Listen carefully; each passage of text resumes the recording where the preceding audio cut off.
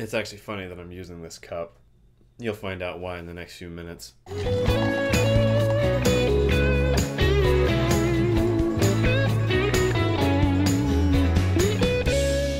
Hey guys, this is my review for episode 23, the season finale of Supernatural Season 12. And I'm happy this season is over. Boy, did they start to realize in the final few episodes that the entire British Men of Letters storyline was pointless, derivative, and completely not compelling. So then what they tried to do is they tried to make the Nephilim story, the clearly much more interesting storyline, the priority. But the problem was this episode was also riding off of what had happened in the previous season, which they make references to, and it was also riding off of the high of 5, which is what the previous season was living off of as well.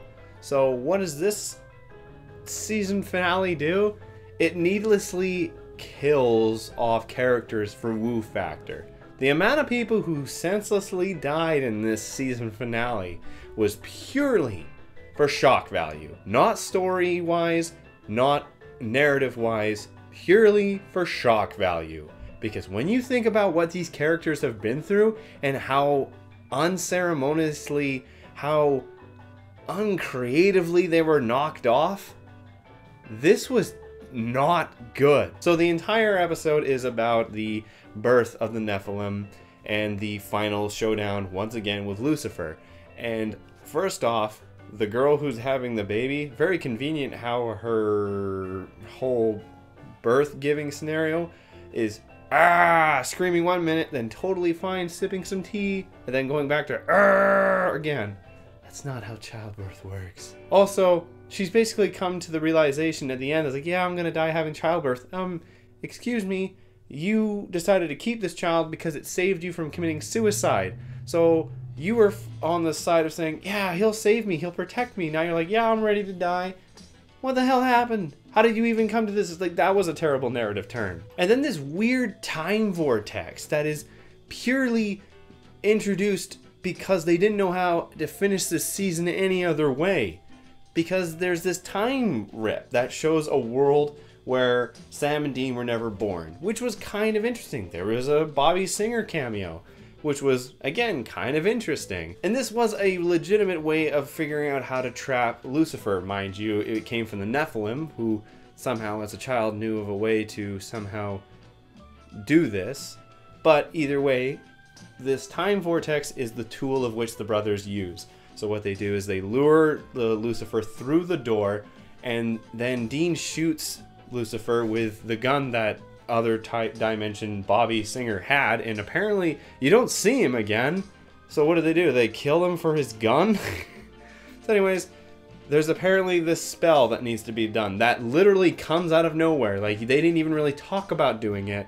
We're not explain anything of the process. See, if you want a good example of how you set up a plan and how you do it in a cool narrative way, Season 5, we had the plan laid out through previous episodes, and in the final one, they kind of came to a head, and we as the audience knew what had to happen, so when things went wrong, it was much more interesting.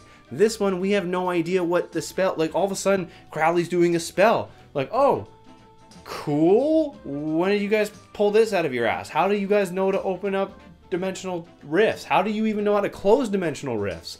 So then Crowley does the spell, Dean shoots at Lucifer, it doesn't do anything, he's getting beat up, and then all of a sudden Crowley says, yeah, it requires a life. Bye, boys. Ugh. What the fuck was the point of that? Not only was that completely anticlimactic, considering you had killed off Crowley two episodes ago, this was completely needless because the door doesn't close. The door stays open for more plot convenient assets to happen.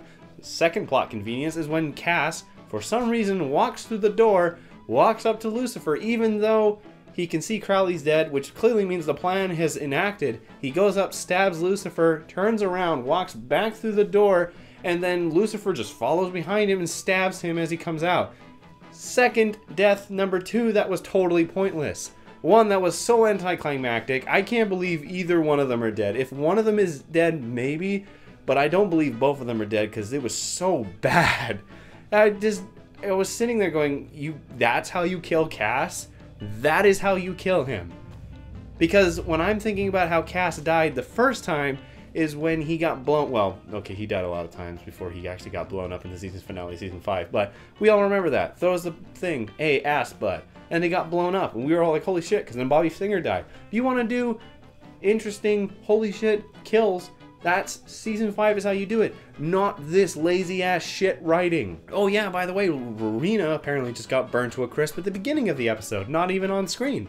So was the third death that didn't mean shit. And then after Cass has died, then Mary, who for some reason a gun that was shooting angel knives at Lucifer that had 100 rounds or something like that doesn't do anything, but the old lady giving him some good old brass holy knuckles apparently is enough to punch Lucifer through the door, and then the door conveniently closes. Absolute bullshit. I'm going to call this out right now. I was sitting there doing this the whole time. What a fucking disappointment. I'm straight up honest with you guys.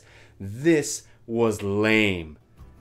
If they had focused on this storyline, if they hadn't wasted their time with the British Men of Letters bullshit, and they made these deaths mean more, or actually have some sort of emotional weight, I couldn't give a shit. Because I was like, wow, you killed Crowley. You killed Misha.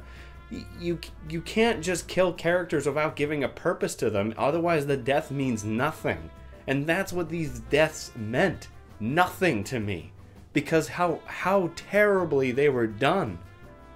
And in the end, I do admit, the idea of the Nephilim being there in the room and looking really creepy and Sam looking at him, that was the best part of the episode. Because that gave me hope that the next season could be better than this one. And then I saw that there's an episode that's going to be a mix of Scooby-Doo. They don't give a shit anymore. It almost feels like that. I don't want to say that they don't. But clearly, they do enjoy doing what they do. But holy fuck, this show does not really care about what it's trying to do anymore. Terribly written deaths, a climax that was convenient and plot-ridden as hell, and a overall very lackluster, predictable, and just non-emotionally connective season finale. I'm going to give this season finale a 2 out of 7, because that's the 2 shits I gave about it. First one was seeing the other dimension, thinking that was interesting, and then the Nephilim at the end. This season had a little bit of a build-up to something interesting, and we literally got something almost worse. I think almost worse. I would say at least season 7 finale with Dick, that actually had a satisfying narrative ending in terms of how it was written. This was bland. It was ridiculous and bland. Anyways, guys, that is my review for the season finale of Supernatural Season 12. I will do my Season 12 review if I haven't pissed you all off yet. But, yeah. I don't know if you guys are happy with that. That's all good on you guys, but I was really disappointed with this. Anyways, that's all for me. See you guys next time.